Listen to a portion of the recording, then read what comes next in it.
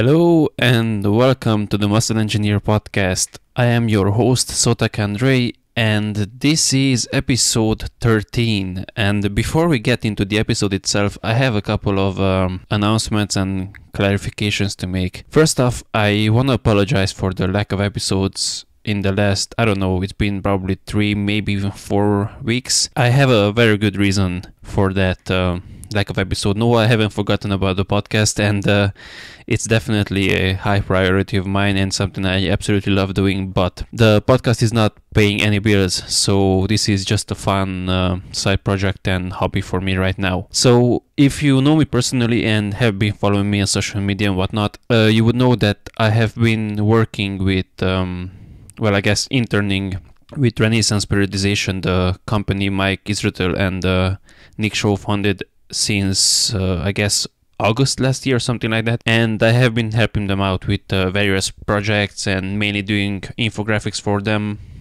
So if you've seen the infographics on the RP Strength Instagram or Facebook page, most of those are made by me. And what happened a good month ago is that I started taking on online clients for coaching under the supervision of Mike Israel, which is in and of itself a super cool thing.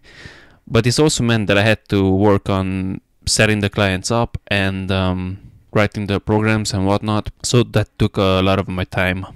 Aside from that, I also had my exam session. I'm currently enrolled in a master's degree, and I've had exams and whatnot, and that's something I am honestly currently right now thinking about quitting, honestly, because I'm not planning on doing any sort of a formal job where the master's itself would help me out, and the information itself is definitely not worth the hassle, I guess. Right now, the assignments and exams and whatnot are just simply taken away from actually learning stuff I can benefit from and working with clients and putting out content like this. So another thing that happened is that I moved because the place I lived was a bit far away from my gym, and I lost a lot of time commuting. So I moved to a place that's much closer right now, but it's also in a bit noisier place, and I still haven't set up my room. So if the intro and the outro will have some sort of an echo, it will be because I am in that new room, and I will have to make some sort of adjustments to somehow improve the audio quality. But by the time I record new episodes, that should be sorted out, so it should be no big deal. Okay, I think those will take care of all the announcements I wanted to make. I apologize again for the lack of episodes, but I promise that I will not be slacking anymore, and I will continue bringing you guys awesome guests and awesome and valuable episodes. So with that out of the way, let's get into today's episode, which is again number 13, in which I'm joined by Dr. Scott Stevenson, the man behind Fortitude Training, and honestly someone that's legendary in the field, if I may call him that. He has been training for almost 4 decades, and he's just a wealth of knowledge. Like I mentioned in the episode itself, he has not only the practical experience, but he also has a PhD, so he definitely has the academic side ticked off too. We actually sat down and we talked for like 3 hours, and we got through, a third of the questions I wanted to bring up, so we will definitely have a part 2. But for now, this is the first part of the first conversation I'm going to have with Scott. In this episode, we discuss Scott's background, we discuss DC training or dog crap training, as was coined by Dante Trudel, how that has influenced Scott's own Fortitude training, and we also dive pretty deeply into conversation around muscle fiber types and hyperplasia and whether it happens in humans or not. And we discussed some advanced training methods such as muscle rounds and Widowmaker sets. So without further ado, let's get into episode 13 of the Muscle Engineer podcast with Dr. Scott Stevenson. Dr. Scott Stevenson, welcome to the podcast. Thank you, sir. I appreciate you bringing me on here. Yeah, my pleasure, and thank you for joining me on such a short notice.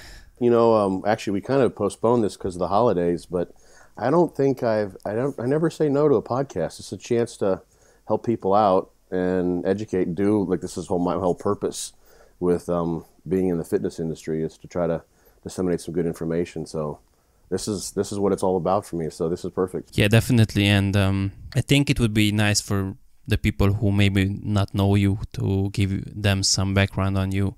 So could you please let us know just briefly about your formal education background and your involvement in bodybuilding? So the story, the Scott Stevenson story, it's the typical one. I didn't get sand kicked in my face, but I just, even long before I started training when I was 12. And even long before that, I wanted to. I wanted to do martial arts, and there was no place in my hometown, in a small town in Illinois, to do that. And my mom thought that weight training would stunt my growth, so she wouldn't let me do it until I got into junior high school, where we could start. And I was just a plate head. I was just a meathead reading I even collected the Muscle and Fitness magazines, thinking I would have like this valuable repertoire, have this valuable library of literature, to pull from in the future. I still have some of those old ones just for shits and grins. And I went through college and was trying to figure out what exactly I wanted to do. We just were talking about this. I was a physics and German double major and didn't figure out what I could do with that. But I knew I loved working out. That was just a passion of mine. So I went to grad school, figured out I liked to teach, ended up getting a PhD in exercise physiology. It was like 99 or so a ways back now. And I also wanted to help people along the way. So I ended up being a licensed acupuncturist and did that for a while when I lived in Arizona. So I have somewhat of a Western academic background and an alternative medicine background as well. I blend those things when I can.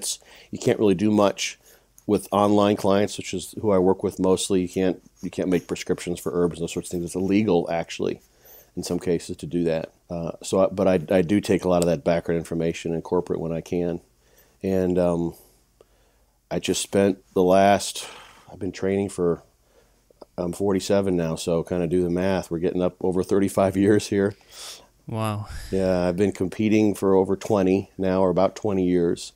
Started competing when I was in graduate school, actually, for the first time, and had to hide it because there's sort of the culture there is that your work ethic has to be outstanding. So anything that would take you away from the lab is sort of a no-no, sort of frowned upon. And of course, my advisor didn't feel this way, but some of the other, it wasn't said explicitly, but the sort of the nod was that, nah, you really shouldn't be messing around with that sort of thing. So I had to kind of hide that I was, training when I started getting lean. And for my first competition, I was wearing clothes to completely cover up so no one would notice, literally. I got the bug. I was someone who got the bug, so I just kept on doing it. And it's a tinkering, learning process for me that I really enjoy. So you essentially did what the opposite of what most guys do. Instead of trying to show off everything, you kind of had to cover up. Yeah. I've always likened this. People have listened to other podcasts. I've used this analogy before. I've kind of likened it to someone who's like a muscle car fanatic, and he likes to come home and go into his garage and tinker on the muscle car. And you have to leave it revealed so that you can see what you're doing, so you can get an idea of what the whole car is coming into being. But you don't necessarily drive it all over the place because it's basically for your own satisfaction. It's intrinsically valuable just to do that. That's sort of why you value it. A lot of guys, not all of them, many guys that I know, a lot of big guys. Of course, there's some variability here, and I'm kind of in this camp. It's nice when someone recognizes you in public as being sort of a big guy, a muscular guy. And I actually have a great time. I get asked so many strange questions. The guys know all the bizarre ones. I have a good time interacting with people, but there have been times when you just want to be sort of invisible. You don't want to have people staring at you wherever you're walking. So staying covered up is how I prefer to be most of the time. I have we'll talk about Fortitude Training today, I think, and I've got a promo video I made. And it just so happened, a guy was filming me, and I think I'm doing tricep press downs at the time, and somebody walks past in the background, and this is at a gym I never trained at, so I'm also a new guy there, and he walks by, and the guy turns his head, and he has this wide-eyed look. It's sort of funny. You can catch that. It's about, 40 seconds into the video. I've known people who love that. They relish that, being gawked at. That's how their ego is constructed. And they like that. It does give you some feedback, but I guess I'm just more of a naturally shy guy in a way. Probably has something to do with my upbringing and my parents and my proclivity. I'm the same way. I don't even take selfies in the locker when someone is in there because I feel ashamed that when I'm taking photos of myself. So yeah. Yeah, I don't feel that way. I'm not embarrassed by the photos and that sort of thing so much. It does. There is so much egotistical and narcissistic behavior in bodybuilding. Obviously, that's all about your physique. It's all about you. And that was kind of the point I was making with the car, is that it's a slippery slope, and it's an interesting thing that I've pondered for many years now. Is that body? That's sort of how our ego constructs our worldview. Is that we are sort of, our locus of consciousness is in some sort of imaginary point in our heads that's looking out through our eyeballs, and that our body is really a large part of who and what we are. And, our self-esteem is wrapped up in it. We have a body image, especially in Western cultures. That's so important. We have an individualistic culture in the West where, the individual is sort of put on a premium. And so who you are is what you look like, and your personal beauty and those sorts of things can be so strongly stereotyped that it's easy to fall into that trap to think, oh my God, this is the typical bodybuilding mindset, or very sort of the stereotypical one, you might say, where I want to cover up once I'm 4 pounds or 5 pounds over my contest body fat level because I look horrible. And it's just, no, that's part of the process. So disidentifying from that, actually, as far as bodybuilding goes, can be one of the most important things for someone to do.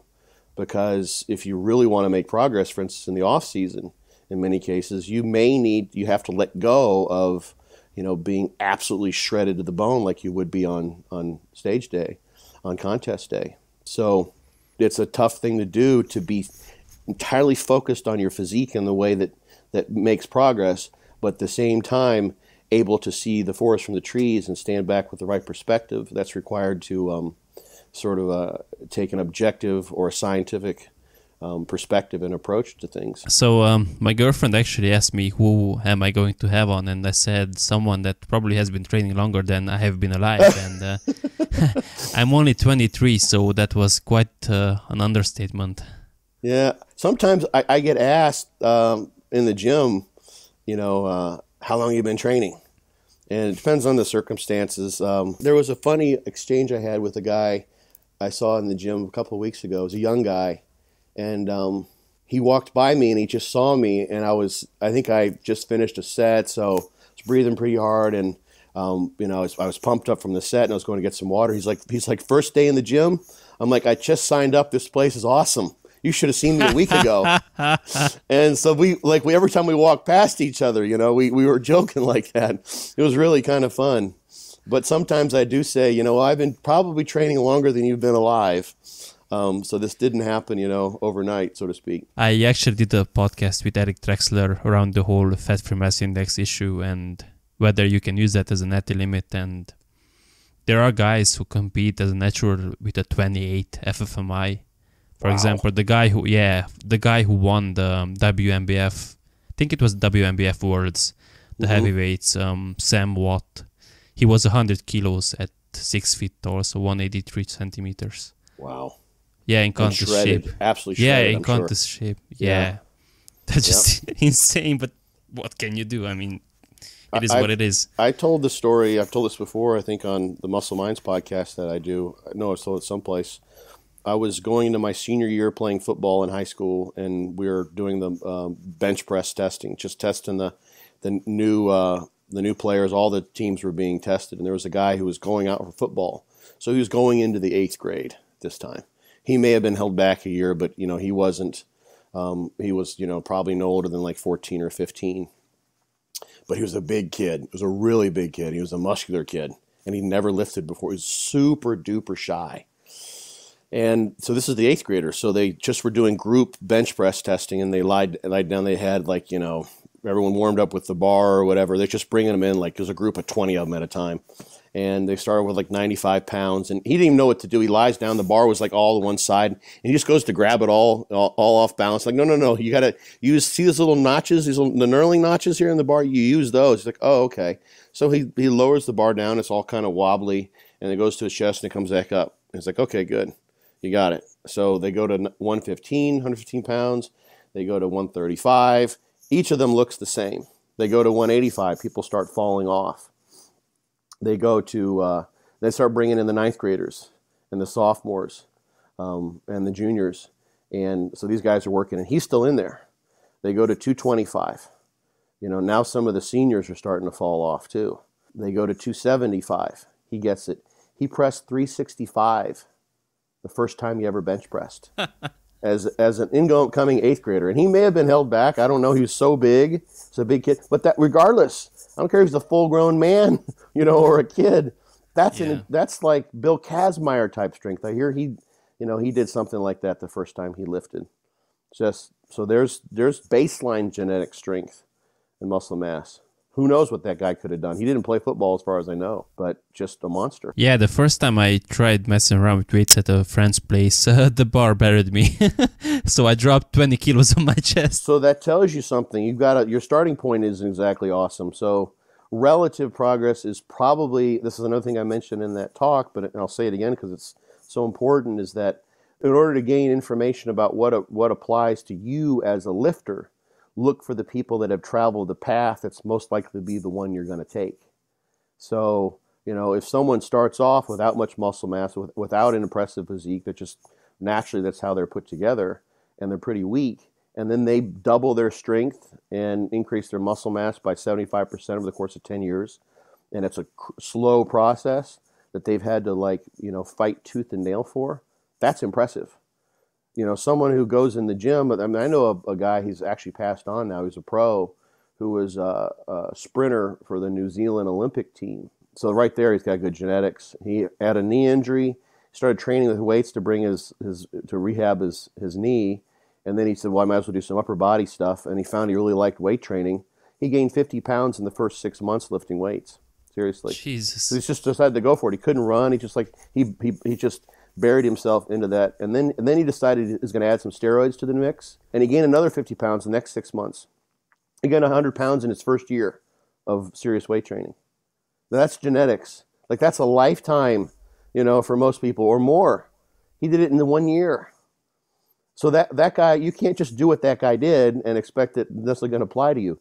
That's not the path that some people could take. That's more than a lifetime with drugs. Yeah, I remember he sent me long ago, he sent me a picture of him next to Ronnie Coleman, and they were about the same size off season. He's a huge dude. So yeah, life is what it is. Yeah, deal with the cards that you were dealt. So the reason I wanted to have you on, because you're one of the select few who not only has the practical experience like we discussed, but you also have the theoretical knowledge, because I've met people who have either one of those, and both of them is a bad idea, because if you don't have the training experience, then you kind of tend to make up some theoretical training plans or whatever that makes sense in your head, but anyone who trained a couple of months would tell you that's just not feasible. And the other way around is just, it's kind of more obvious, because when people don't have the theoretical knowledge, they just kind of find all kinds of explanations to explain things that they happen to them. So yeah, so as a comment on that, if someone is really particular and sort of scientific minded but lacks the formal education, they can figure out some things really well. And if they're sort of smart enough, you might say, to recognize that they're just putting together bullshit reasons for why things might have worked, they're not trying to like bro science their way through an explanation. Those people who have been in the trenches can have phenomenal. I mean, here's someone. He does have somewhat of a scientific background, but Chris Aceto is a hell of a coach. He's one of the best ever. I don't think anyone would doubt that. But he actually did train quite a bit, and he does have he was a USA competitor. There's videos you can find. So he has some in the trenches experience, but he doesn't try to science his way through things. He feels his way through things. He does it in an intuitive way, and he's really, really, really good. And he's not like thinking about refilling muscle glycogen levels per se. He's just thinking about filling out the muscle. So you can tell by how he talks his way through things. He's just a smart, intelligent guy. So yeah, I think there's some synergy with the combination. But if you're really good at what you do, on the other hand, a really good scientist who recognizes and reads into the limitations of the study won't try to say, well, no science shows. A lack of evidence doesn't necessarily mean an evidence of lack of some particular effect. So you have to read the information really, really closely in the scientific literature and understand its limitations before you can start sort of overextending those findings. That's what I see a lot of that on the internet, it seems like. Even sometimes good scientists will do that, they don't know enough about the trenches to recognize that the in the lab experience falls short in some way. So we can talk more about that when we get into it, but there's a lot to be said there, actually. That's a really fascinating topic because it comes up a lot. Oh yeah, definitely. And the issue is when we have scientific evidence that tends to indicate one thing, and then just someone simply doesn't acknowledge that or simply isn't aware of that. And one example is the squats increase testosterone, and that means that squatting will get you bigger arms or something like that. On the surface level, it makes sense if you have no previous knowledge or you're not aware of any scientific studies that have investigated this. It makes sense, right? Squats are compound movement and it's hard, so they increase testosterone. Yeah, well, I mean, that's actually been studied directly. There's a few studies. I don't know if you're aware of these, but what they've done, is do the squats to elevate growth hormone levels, testosterone levels, and under one condition they do those before doing arm training, and then on the other condition they do it without the arm training. So I think that in these they've used different protocols, but someone might come into the lab, train an arm. Maybe they do alternating days. So one day you train just the left arm, and the other day you come in and you train the legs before training the right arm. So the right arm is trained under the exposure of the elevation of endogenous hormones because of the previous leg work that was done. And there's only one study that shows any effect. Most of them don't. Stu Mitchell's done a good bit of this stuff. Stu Phillips. Stu Phillips, yeah. Yeah, Mitchell is one of his co-authors, one of his students. I'm thinking of some other stuff that I was just reading. But on the other hand, there's a good connection there. Someone who's willing to squat and squat hard is someone who's willing to train hard. You've automatically selected for people who are willing to push themselves in the gym. And that's a key ingredient for making progress.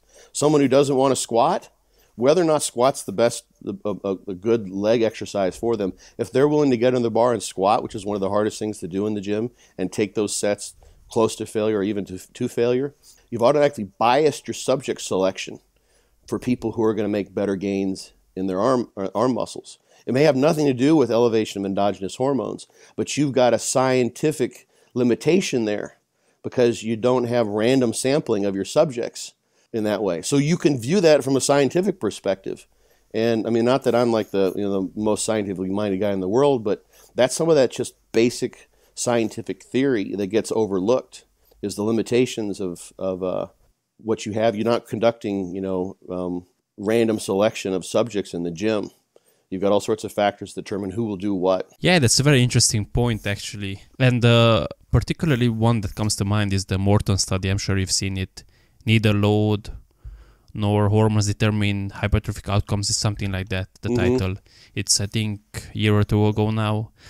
Anyway, that investigated this topic.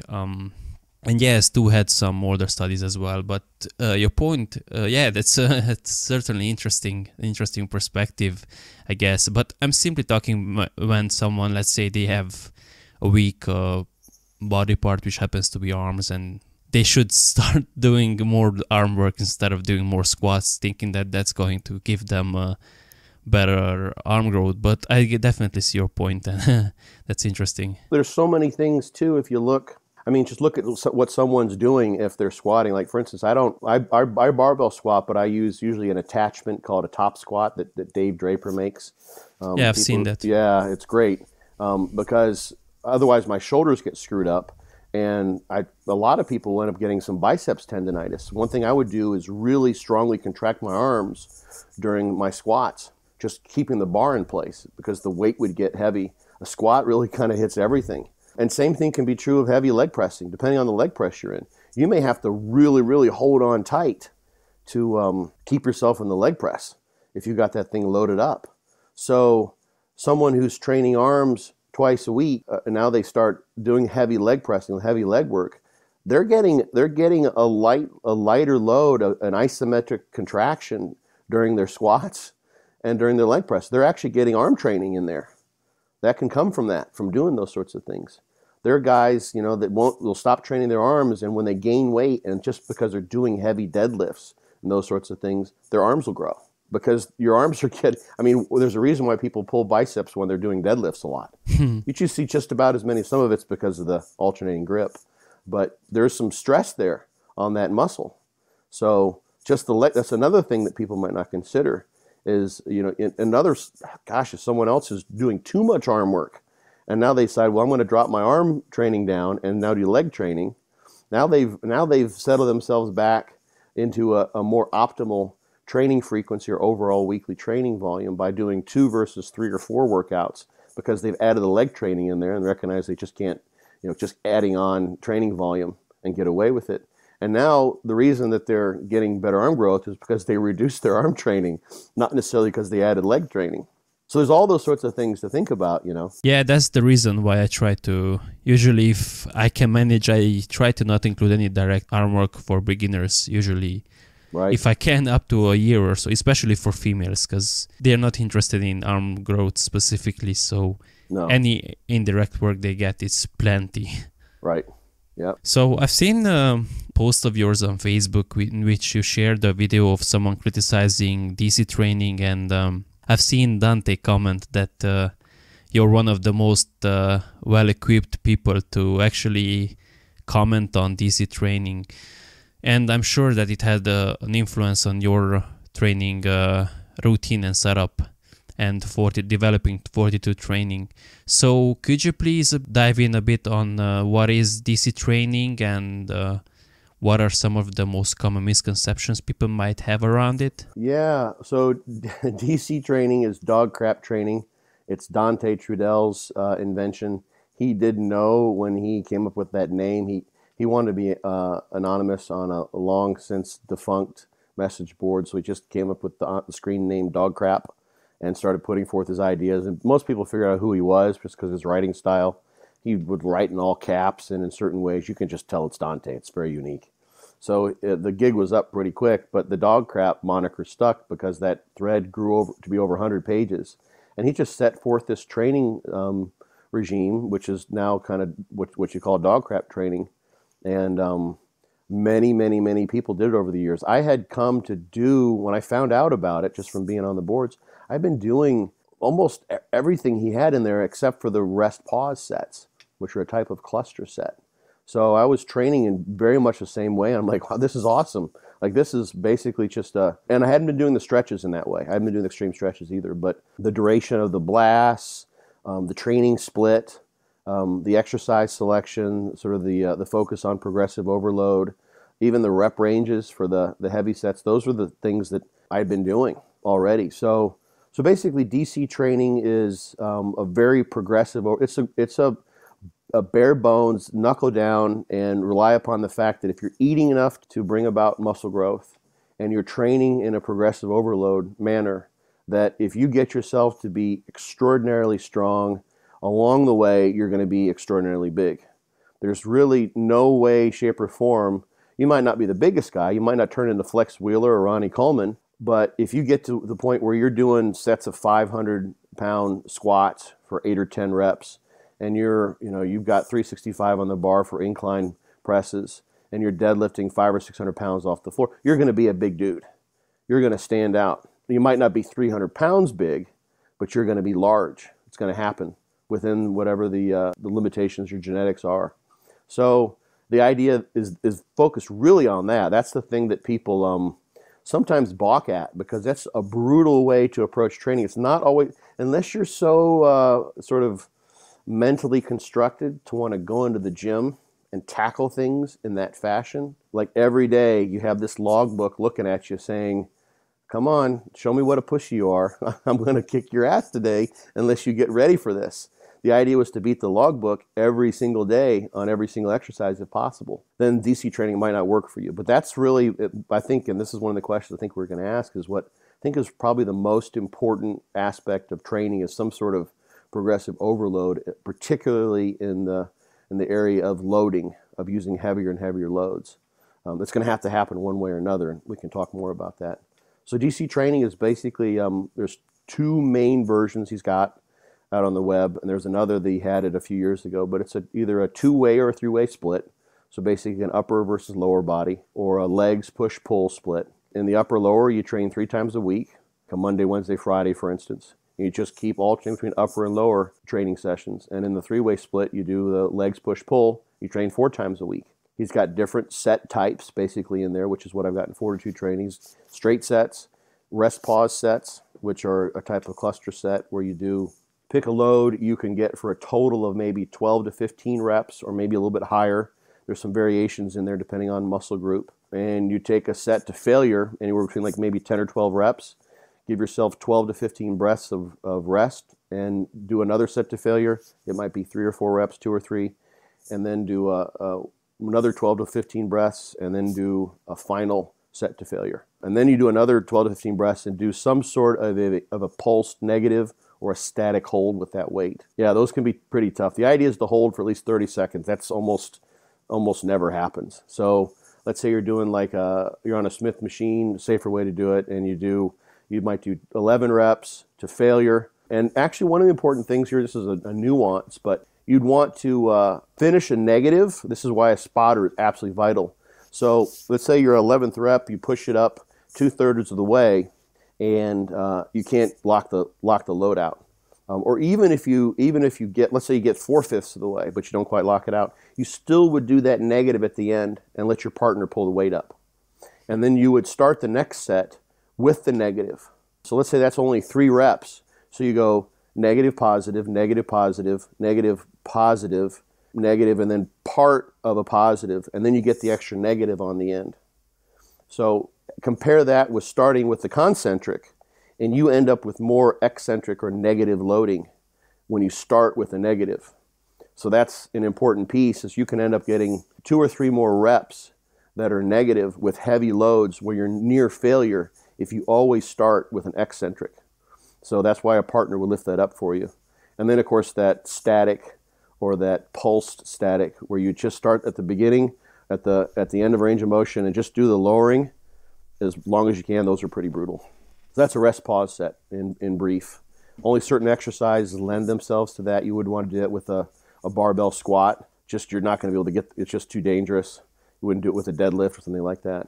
So that's the essence of DC training. All the details are on intensemuscle.com. That's sort of been the home of dog crap training. There's sticky threads in the dog pound forum that tell you how to do that. So yeah, unless you've done it, that was the interesting thing with the with that video that I was talking about. I think I talked about this on the Muscle Minds podcast, is people can listen to that podcast. Like maybe you can link them to that when we get this one out, and people can kind of hear the criticism there. But it's a phenomenal program. I did DC training, sort of the formal, what you see online, for years and years and years. I was training with Dave Henry, and I had been doing DC training before that, on and off. Trained with him for a little while, and then I got him hooked up with Dante. So Dante trained Dave for a while, and I got to follow along because I was just the third wheel there. Dave obviously was the guy who was making money at this, and I'm just a guy sort of just happy to be training with the pro, especially someone who looks like Dave. And then I was helping Dave with sort of the contest prep types of things, kind of from the get-go. We talk about stuff and share ideas, and then eventually twist of fate made it such that Dante made me his formal official DC trainer for years. So I was taking on clients and doing DC training with them. And there's general principles that are there, but there are lots of things that Dante has people do. He's worked with Cedric McMillan a little bit. He's had Dave do some things that you won't see on the boards necessarily. He's talked about the things he did with Cedric. He's got some ideas, and he's now teamed up with Dusty Hanshaw. There's been some crickets because I haven't heard what's going to happen. They sort of made some announcements maybe 6-9 months ago, I think, about them sort of bringing DC training back to the forefront, but I haven't seen what they're doing. So maybe they're making us wait a little bit, so we'll be excited about the launch. But hopefully that makes its way out, because it's a phenomenal program. But I learned a lot from that. I had to change some things. I twisted some things around, and so that was really the basis of a lot of my training. And probably before I started doing Fortitude training, probably for the 3 or 4 years before that, I was playing around with a lot of the things that made its way into Fortitude training. that were in a DC training sort of backdrop. But I wasn't doing the strict 2-way or 3-way split because I had some injuries that I learned some things from. There's a tremendous amount that I picked up on just figuring out how to continue with that sort of progressive overload, beat the logbook mindset, but keep from destroying myself in the process, including my nervous system, which I think maybe we'll talk about today too. So that's a long-winded answer about DC training. There's a lot to unpack there, and there's definitely a tremendous value in having some sort of a written training log. I usually use my phone, but yeah, I find that's easier and kind of more fail-proof, I guess, because I already lost a logbook a while ago.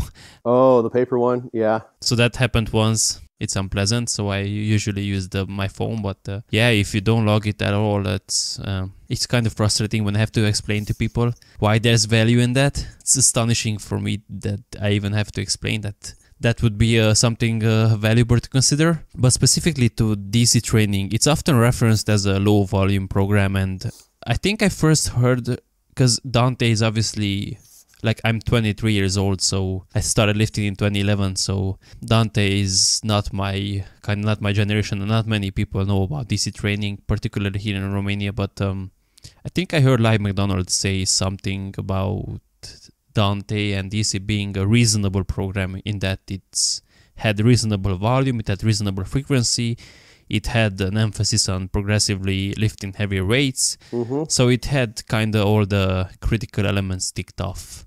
So is it a low volume program? Because there was a debate, I don't know if you've seen it, it was actually on Beast Radio with Austin and Alex Keuchel. So they had a debate between Mike Israetel and Victor Black, right? And it was a debate between, well, essentially low versus high volume training, and it was a bit intellectually frustrating because he kept interrupting Mike, but he defined low volume training as between 10 to 14 sets per week, and that's not a low volume training by any means. So when people talk about low volume, they talk about doing maybe a set or two per muscle group, maybe twice per week, so maybe 4 sets at tops. But I've even seen recommendations ranging up to even a set per week. So you do a set per muscle group per week, and that's it. And that would be a low volume workout. So 14 sets per week, that's considered high volume by many people. So what are the usual volume ranges in DC training? And maybe we can transition to Fortitude, how you've implemented the principles and how the volume translates into your outline, I guess. Yeah, that's a good setup for that's one of the things I recognized with DC training is that there's a tremendous variability in terms of recovery abilities, and that what might be low volume for one person is high volume for someone else. And to a certain degree, that's a function of how hard they train and what those sets mean. I mean, you can watch the majority of people, if you watch someone in the gym, they'll do a set and maybe they say they do 10 reps. And it's only like that 9th or 10th rep where there's much of a sign of any effort. You know, if you did a rating of perceived exertion, you know, on like a Borg scale from 0 to 10, they might reach a 7 or an 8 and then they just stop because they don't want to go beyond that. So you can do lots of sets that way. You can do a substantial number of sets that way. And then there are people that train like their life depends upon it. There's a gun to their head. You know, they've got a family member who's going to be executed if they don't get 15 reps. And they will do it. It will happen. There was a thread, actually, John Meadows just started a few days ago on Facebook, like what was the hardest set you ever did? Yeah, I've seen that. Yeah, you saw that. And people, one of the themes that was like a sub-theme there is people were giving the context in which that set occurred. And like, remember one guy said, I think his grandmother had passed away. And another guy said his girlfriend had just broken up with him. So they had some emotional force. They had some emotional thrust behind those particular days, those particular sets where they just wanted to let loose. So some people train like that. It's an emotional therapeutic outlet to do that. They're releasing anger and everything else. You know, Kai Green's famous for a speech that he did. I think Mike Polchinella filmed this, where he talked about, you know, training how Ronnie does. There's got to be there's violence behind that, you know. So training that way compared to just sort of, you know, making your way through and just like training until like the rep speed starts to slow down. world of difference there. So, if you want to break things up in a low, medium, and high volume, DC training is a relatively low training program in terms of the work sets, but the warm-up sets can accrue some volume, and it kind of depends on how you do that. So especially if you're a big, strong guy, let's say you're going to use a 365-pound load for an incline press. And so that person might do 15 or 20 reps with 135. They might do 12 or 15 with 2 1/4. They might do 275 for 8. They might do 315 for 7 or 6 or 7. So some of those are, some people do that. Some people like to train that way. And then they would go and do their rest pause set where they get, 8 reps with 365, the first part of the rest pause, and then 3 and then 2 or something like that. So that's a pretty extensive warm-up. They like to do that. And as long as you're consistent in that, it's okay because you're going to progressively overload having the same amount of fatigue pretty much when you go into those working rest pause sets. Sure, but that's not a set, because if someone's going to call that a set, that's not a set. Well, but if it's 1 or 2 reps shy of failure, there's actually some volume being accrued there. So yeah, it's not a work. That's the thing. That's really, you pinned it right there. The question is whether they're warm-up sets. What could someone considers a real set or a working set versus just what their definition of that is. Some people, I see them train, I'm like, you had 4 or 5 more in the tank. It wasn't even close to failure. Like, you weren't even there was way too easy. But they can't get away with doing 15 sets that way in a workout. If they go all out, it's just not going to happen. They'd be destroyed. When it comes to DC training, roughly how many sets are we talking about?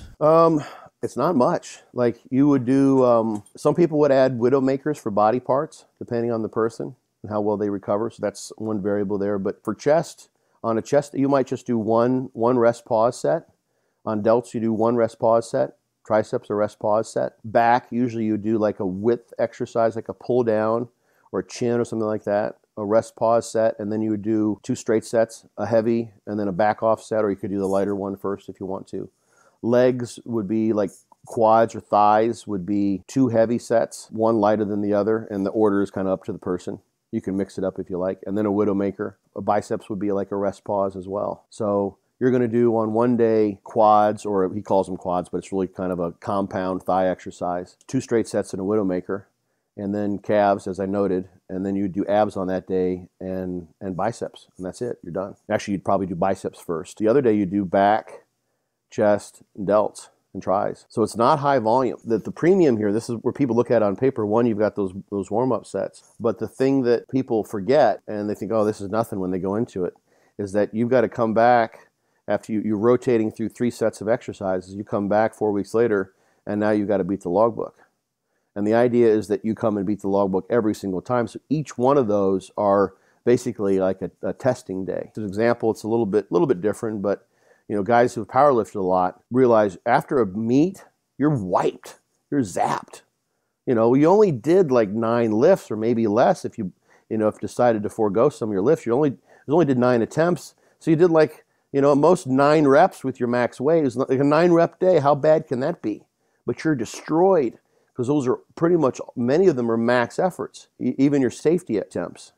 So each of these sets is everything you possibly have. You're giving everything you possibly got. So it can be psychologically taxing, and it's just overall physically and physiologically taxing. That's what gets you. That's where the progress comes. We will probably tackle this a bit later, so we can return to this. But I think the real question is, do you have to train like that? Do you have to take every single set to eccentric failure, essentially?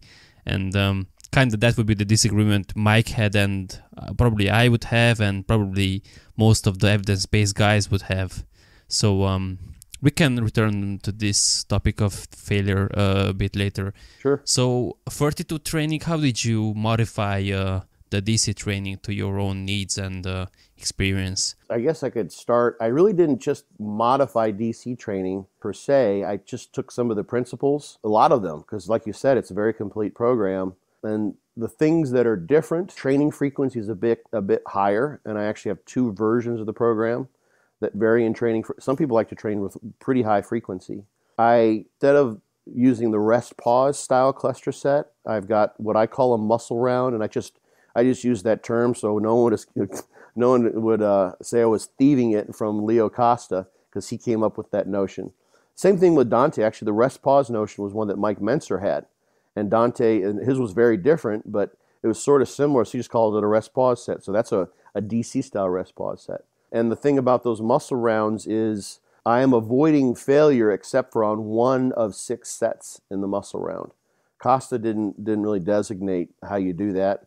And when I tried his program, and this is all documented in the book, I just was basically taking each of those sets of 4 to failure, or pretty damn close, and I just destroyed myself. It was way too much. So that was a big lesson I learned, is that, and I'd known this before through some other things, even from when I first started training, is that taking a set very close to failure has an exponentially larger impact on central nervous system fatigue, and thus fatigue or recovery of your autonomic nervous system, your endocrine system, your immune system. So taking a set to failure at 12 reps versus stopping at 10 is substantially different in terms of what it does to the nervous system, but not so much in terms of the loading on the muscle. So I constructed those muscle rounds in order to load the muscle to the largest extent possible while minimizing the impact on the central nervous system. And it's a long answer. Talk about a long answer. I can get into it, but it's based on some evidence looking at the extent to which muscle mass can grow in mammalian skeletal muscle. And some of the things can only be done in animals, but basically animal work suggests that muscle mass has a much greater potential to grow than what we can elicit with resistance training. And that is probably because if you tried to load in a similar fashion to what these animal models do, you would just break down. Just wouldn't happen. You couldn't certainly do it to your entire body in this way. But the muscle can grow that much. I remember some of the studies that they've done in birds and with regards to hyperplasia, and they've attached kind of weights to the wings of the birds and try to observe if new muscle fibers form that way. Yeah, it certainly does happen. That's the stretch overload model. That's avian muscle. It's a little bit different perhaps, but the most, you can do a compensatory overload model, and this is done usually in the plantar flexors of rats. So they'll take out the soleus and let the animal recover over a few days, and they'll start walking normally. Its ambulatory patterns sort of go back to normal. They'll keep walking around as much. So now the remaining plantar flexors, the gastroc and the plantaris, will grow tremendously. 70-80% increase in muscle size in a matter of months. So you don't see that with humans with resistance training. You can also resistance train rats. They put loads on their backs. There's Wong and Booth has a study, and I actually recreated this model when I was in grad school, where they use electrical stimulation to train the plantar flexors, do calf presses with a rat, and you get the kind of muscle growth over the same time period in those rats that you see in humans doing resistance training. They've also done training with a guy named Gagne, who Jose Antonio did some work with back in the day. And he trained cats, some wrist flexor work with cats. And actually it's sort of iffy, but there's some evidence there of hyperplasia and increased muscle size. So you see the same kind of muscle growth resistance training in these animals that you see in humans, which suggests that the proclivity for muscle growth is similar between the species, but you see a lot more muscle growth when you use compensatory overload than what you see with resistance training. And there's actually a tendon transfer study that I found recently where they used, I believe it was one of the peroneus muscles to replace a torn soleus. I have to go and look. I'm blanking on it right now. I believe that's what it was. And so this was basically kind of a very, very similar to what you're seeing with the compensatory overload muscles, where a smaller muscle now has to take up the loading that would previously be on a larger muscle. And I think it grew to like 60% in several months compared to the control leg in these humans. So human muscle can grow that way. So what this tells us is that you can't do that sort of thing. Imagine, of course, you couldn't do a stretch overload model in humans where someone like walked around with a 50-pound dumbbell strapped in their hand. They probably would dislocate their shoulder. But I imagine the trap would get pretty dang big if they did that. It would grow, I'm guessing. And you're not going to have people like removing their solei so they can make their gastroc and plantaris, if they have one, get bigger. And if you tried to have continuous, constant loading throughout the day, In all the muscles of the body, it would be like trying to have an 8-hour weight training session or something. You'd never do. You'd just crumble from that. You couldn't load like that on the whole body. So we can't replicate that. And it's the nervous system that's the failure point. Yeah, I wanted to say that obese people usually have huge calves. And even my mom, she's overweight and she has some stupid calves. So I think that's evidence for that, the continuous overload, I guess. Yeah, that's consistent with it for sure, without a doubt. Just carrying the heavier load for sure makes a huge difference. Are you familiar with Andy Galpin? Yeah. A little bit. Yeah, so he is at Cal State Fullerton, and they have a muscle physiology lab. And I've seen a post from him today on Instagram that they had an article, I think in Men's Health, and there was a quote that I even asked Andy about. I haven't seen a response from him yet. In the article, it said that bodybuilders have larger muscles than you, but they don't have larger muscle fibers. And so essentially, all the muscle growth is due to hyperplasia. And I asked Andy about this because not until recently, even the idea that hyperplasia can happen in humans was doubted. And right now we have gone from that to, muscle fibers don't get larger at all, and all of the increase in muscle size is due to hyperplasia. That seems a bit of a brave statement to make. The first bits of evidence of that are from the early 90s.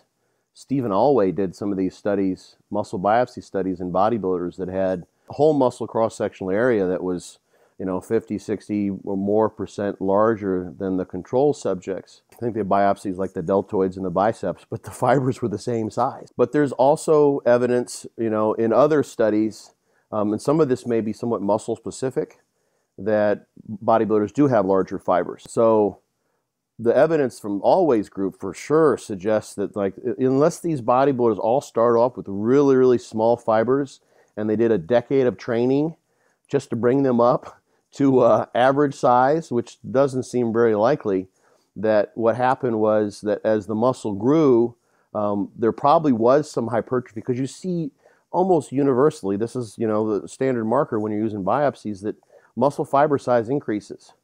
You start to see changes in myosin heavy chain in a matter of like a few days or a week.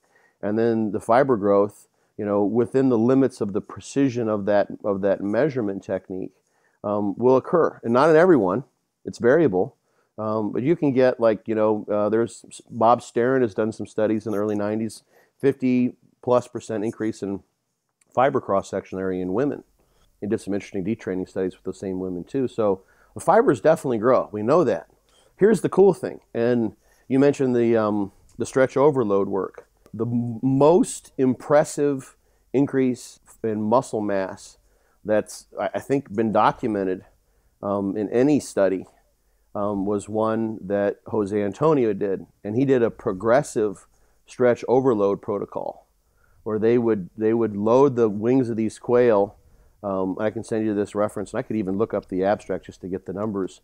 But they loaded the wings with a certain percentage of the body fat or the body weight, and then they gave them like a day off for recovery, and then they added a heavier load on, and they gave them a day off, a few days of loading, a day off for recovery, and they progressively overloaded just like 4 or 5 weeks. And it was like a 237% increase in muscle weight over the course of that time, and you get some pretty substantial inflammation and increase in water weight in the muscle initially.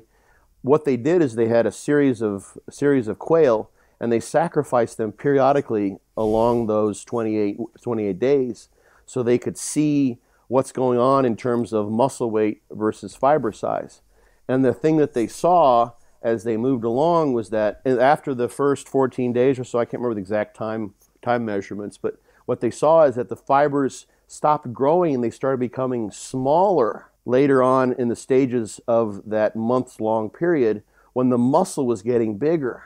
What's probably going on there, and this may be somewhat specific, of course, we need, how far can we extend these findings? Of course, this is quail; these aren't humans, and that's a continuous overload model. So the weight's always hanging there. You've always got this loading, but at some point in time, you run into issues, metabolic issues, when a fiber gets really, really big. So you've got to diffuse oxygen and nutrients from the capillaries outside the fibers into the fiber where they can be used. And the larger that distance, the more difficult that is. And a lot of your mitochondria are on the periphery of the cell as well. So you've got an ATP creatine phosphate shuttle to help get ATP and phosphagens to and from the contractile elements of the skeletal muscle. But if you have a giant sized muscle, then you've got sort of, at least from an energetic standpoint, a muscle that's got these diffusion distance issues. So it makes sense to increase the muscle mass, but have smaller fibers so that you have more capillaries per fiber, or a better capillary density relative to the muscle cross-sectional area, so you can get the waste products out and get the nutrients and oxygen in. So that's an important survival mechanism. Yeah, and what you see also in those studies with all, what you see in a lot of the studies with bodybuilders, they have a substantially high percentage of type 1 muscle fiber, which is the type that's more endurance oriented.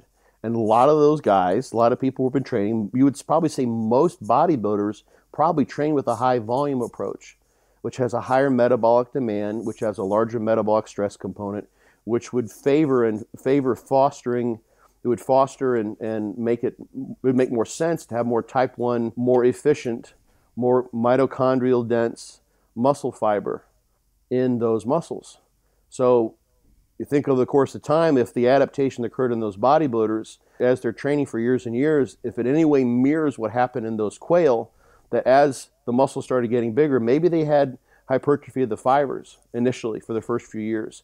They kept on training and maybe started adding to their volume, kept doing that. And the type 2Bs, of course, or 2Xs vanished, started having a lot of 2A myosin heavy chain, and maybe some of those 2As started turning into type 1s if you were to stain for them histochemically, and you started having fibers that were not so big, and you started getting hyperplasia, started happening. And that certainly happens in the quail studies. It's been shown in the compensatory overload that you get hyperplasia, and it's also been shown the stretch overload models as well. It's pretty substantial there, the hyperplasia. So that was going on when you're getting smaller fibers in a growing muscle. It's because you're getting more fibers. We don't have type 2B, actually. The 2B myosin is expressed in rat, and when they first started doing the myosin stains, they were similarly acid labile. So that's a staining procedure in the lab. You pull out the biopsy, you make slices, and then you stain it under different pH incubations. And they were staining similar to how they do in rats, but if you actually look at the myosin isoform, it's a 2X in humans, not a 2B. From what I understand, that's super rare in humans. Like we have, I remember from Andy's lectures, like less than 5%, something like that. And he said that he biopsied an elite sprinter. He didn't say the name, but he said that guy had some 30-something% type 2Xs. So. Oh yeah, it's highly variable. There's actually I think a Amada or Amara, there's an Italian group that showed an increase in type 2s in some bodybuilders as well. And they only had a small number, it's maybe 5 or 6 bodybuilders. They had some interesting findings in that study. I can't remember them all, but they were very different in terms of what they found histologically compared to the always bodybuilders from the 90s study. There's actually evidence showing that if you do ballistic training, you can shift towards type 2. You can do that. Typically, the more activity, the more you shift. The type 2Xs will go away. You get more type 2A, and then, possibly over time, it's a hard thing to show, but there's evidence that it can happen. You'll get more type 1. But that's highly variable. That's one of the things that, probably you look like this guy I mentioned before. He was a sprinter, Dave Henry. He was a sprinter. God, what did Dave say? We just talked about this when we were down in Miami. He guest posed at a NPC show that I co-promoted. Dave ran like a 10-9 100-meter dash or something like that in high school. He's 5'6" or 5'5.5" or something like that. He's not even that's phenomenal. That's like literally world class. So it can possibly be to your advantage to have a lot of type 2s, at least as far as muscle growth. There's so much we don't know about muscle fibers, and I think technology is the real issue because we are kind of limited to the technology we have available, and maybe in 10 years, 20 years, we will have a technology to show if hyperplasia actually happens or not. Yeah, it's a tough thing. You can take biopsies and compare that with whole muscle, but once you've biopsied a fiber, you can't put it back and let it grow for a while. There's so many things that can be done in animals where you sacrifice them serially as a course of a stimulus goes on. When you said the larger muscle increase ever reported. I thought you were talking about humans. Jacob Wilson has some. Well, Ben Pakulski has said, I think it was in a podcast, that loaded stretch is essentially what you described, where you hold the, for example, you would do something like a dumbbell fly and you would hold that stretch for 30 seconds or something like that, and you would do that after. I think the way Ben described it, it was you do a set, then you do the eccentric, and then you finish with a contraction. So you would repeat that like 3 to 4 times, and he said that that technique produced the largest increases in muscle gains he has ever seen, and that Jacob Wilson has done some studies that he was a participant in. That's right there at you in Florida. But let's just say that recently there have been some questionings with regards to the validity of some of the claims Jacob has made. That's true. Yep. So I don't know how much faith we can put in those results, but nonetheless, it's interesting. In calf training with DC training, Dante has people do that differently. Calves can be notoriously stubborn. And what he basically does is kind of a sort of a modified, it's a stretch overload type of set. So you pick a weight, and you could even rest pause these, but that's not the standard way to do it. And you pick a weight you could end up doing a total of maybe 10 or 12 reps with. It's kind of the standard way to do it. And you do a concentric, and then you lower the weight, and you hold for about 20 seconds in the stretch position. I do that sometimes too. Yeah, and then you do another concentric. So these can take like 3 minutes. What I typically would have people do is, because, you know, how long you hold the weight can be, you know, hard to kind of measure, because it puts you in a pretty painful state when you're doing these properly. I just say, you know, set your watch up, start your watch, and do a rep every 20 seconds. So contract up as fast as you can, about 5 seconds down, and then you'll have roughly a 15-second hold. And then go back up and 5 seconds down, slow contract and 15-second hold. And you just keep doing that until you reach failure. And that's one set. It's interesting to watch. It's kind of it's a good test of someone's pain tolerance, because you'll see especially when people do that for the first time, it's very rare that failure is due to an inability to actually move the weight, where they're struggling, you know, to push that weight up. Most people will just abandon ship. They're like, okay, screw this, I'm getting out of here. And they just stop before the weight is not moving anymore. I did not get that much out of that. I did those religiously. I got up to using tremendous loads on my calves doing those. And I didn't get much calf growth, so that may just be me. But I got really strong doing those. Some people, their calves just blow up doing those. So there's something I saw a lot of variability in as far as calf training, which thought was really fascinating. It's interesting, and I'm looking forward to where this hyperplasia research will go. Andy's doing great work. Andy and his colleagues are doing great work, and I'm super excited to see where this will go. Yeah, I'll start paying close attention. I'm interested to see what he comes up with, because there's just, like you said, there's an intrinsic methodological issue here in terms of following muscle fibers in humans, counting them. Andy was on the Joe Rogan show, I think, was he not? Yeah. It was one of the select few people who actually are not completely retarded when it comes to nutrition who appear on the Joe Rogan podcast. Yeah, I know what you mean. There have been a couple times when I just had to turn that one off. I'm like, I just can't handle this today. I'm gonna have to listen to something that increases my IQ, doesn't drag it down. So I think we touched on muscle rounds pretty nicely, and we discussed loaded stretching, and we shall see if hyperplasia happens or not. There's this concept of Widowmaker sets. I've heard it. How does that differ from the muscle rounds? Is that similar at all, or? Widowmakers the idea is that if you're a guy and you're married, that you take this set to death. It's a death set. So thus you're creating a widow, and that you're killing yourself and leaving your wife, you know, as a widow. So that's kind of where the name comes from. So the idea there is this is an all you can possibly do set. And it does a couple things. This is one of those things where you have to, I really think there's something to say for the perspective that comes from really, really hard training in terms of how you then gauge, you know, your future training and how hard you can train in the future. And I've got a story that I tell about pain tolerance and perspective on pain that I can toss at you if we have time. But these Widowmakers are brutal. So a Widowmaker basically is generally you're looking for a total of roughly 20 reps. Sometimes they can be higher, which are even more fun. And you're going to pick up the load and don't put it down until you get approximately that many reps. So you'd have been logging this and you know about how much weight you're going to use. And of course, you're trying to progressively overload week by week when you do these. You can do them every third week as you rotate your exercises in DC training. You can do the same Widowmaker every week. I actually did that for a little while in my prep this last year. I did some just for old time's sake. I did Widowmakers every week on squats. So a Widowmaker, basically, a strategy might be something like you pick up let's say 2 1/4 or something like that on a squat, or 315, depending how strong you are, and you might do 12 reps straight, just to get some reps under your belt, and then you pause.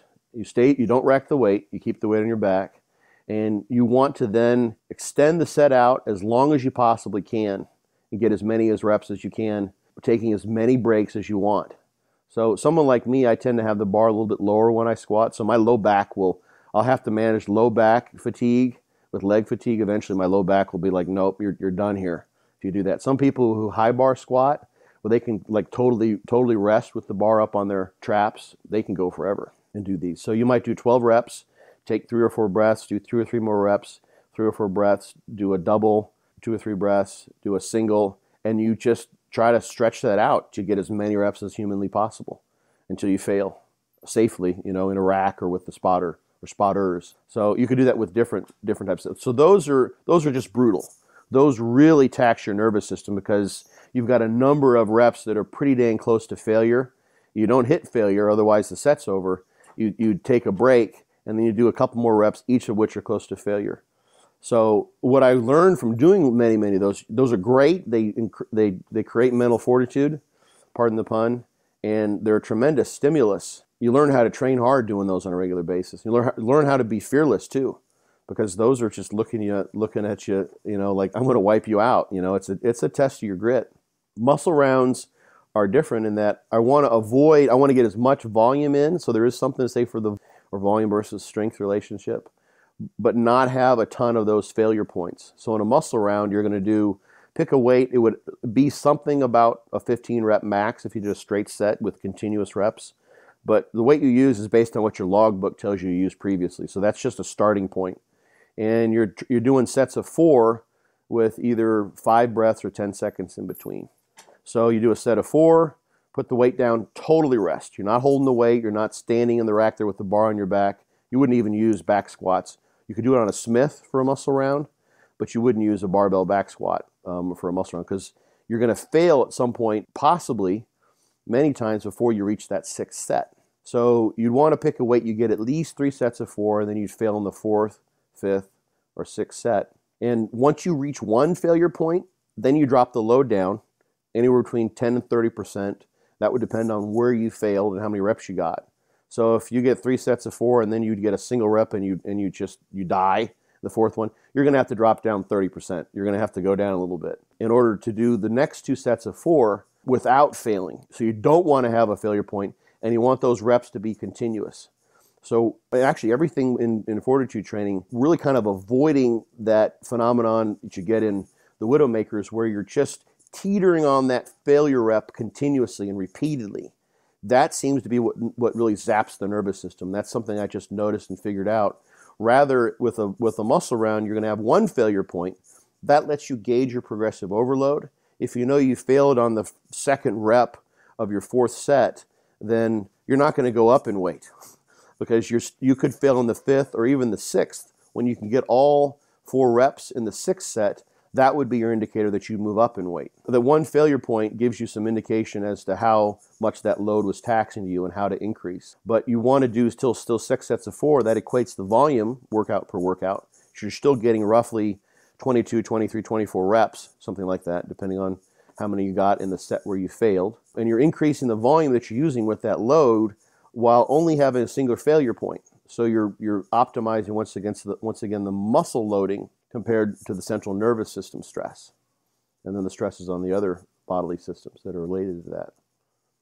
So kind of 2 ends of the coin, and whereas with the Widowmaker, you're kind of accruing a whole bunch of near failure reps, and you do get some. That's pretty hard training with the muscle rounds, but we're trying to accrue volume while minimizing the taxation that comes with those with those failure points, because those are what really whack you. That was a great outline.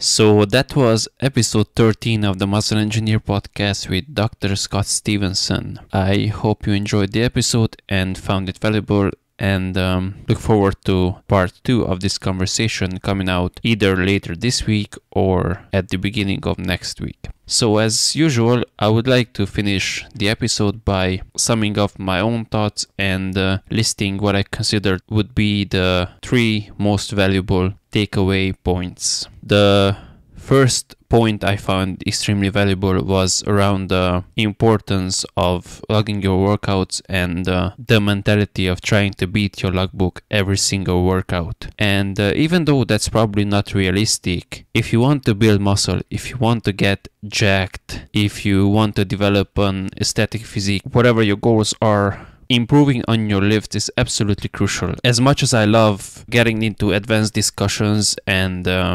progression methods and writing detailed training programs, over the long term you have to somehow get stronger in a set of basic exercises. Now, these don't have to be the traditional big 3 powerlifting movements, whatever. Over time, if you want to get bigger, you have to improve your moderate rep range PRs. So the 6-15 rep lifts have to go up over time. And for that, having a logbook and actually writing down what you did, whether it be that in a traditional form with pen and paper or with a phone app, whatever you use, I don't care or that much. But the important part is to actually write it down and try to improve it over time. The second point is around the value of having a brutal workout and, like Scott mentioned, kind of reconsidering how hard you're actually training. When it comes to training, I really like Ben Pakulski's stuff. I like Joe Bennett, who used to work at MI40 and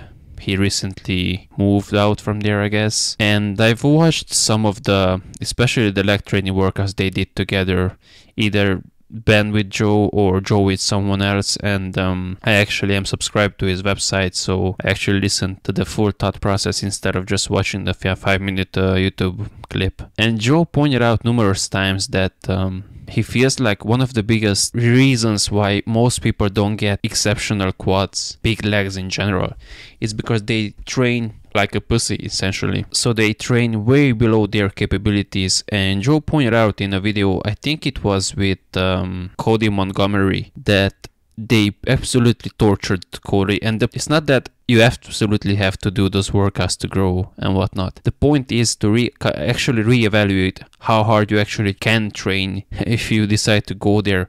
And then once Cody was on his own, he can actually bring his average training sessions to a higher level, thus yielding some new growth potential. And I think that's extremely valuable, and probably that's the main benefit of doing things like 20 rep squats and Widowmaker sets on squats and what. It's not necessarily that they are so much superior to a regular set and whatnot.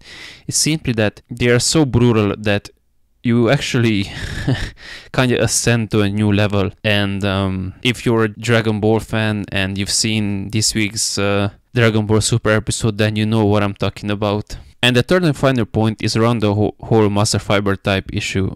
And I don't want to point out anything specific, whether hyperplasia actually happens or doesn't happen, or whether you should train a different way for a specific muscle group or muscle fiber type. I think that's the main point I want to drive home, that we simply don't know. Obviously, I don't mean me personally, because I am not doing that research, but I am following guys like Andy Galpin, whom we mentioned during this episode. I follow guys like Kevin Murak and Jimmy Bagley and other guys who are at the forefront of that research, and they will be the first guys to admit that we simply don't know enough. So at this point, anyone who tells you that they have a specific training program design based on your fiber type and whatnot, they are just lying. Especially if you are doing something like 23andMe or another DNA test where you just spit into a cup and they just give you your fiber type breakdown. That's bullshit. Like, the only way you can find out your fiber type breakdown is to actually take biopsies, and there are some big issues with that too, because they might not be representative, and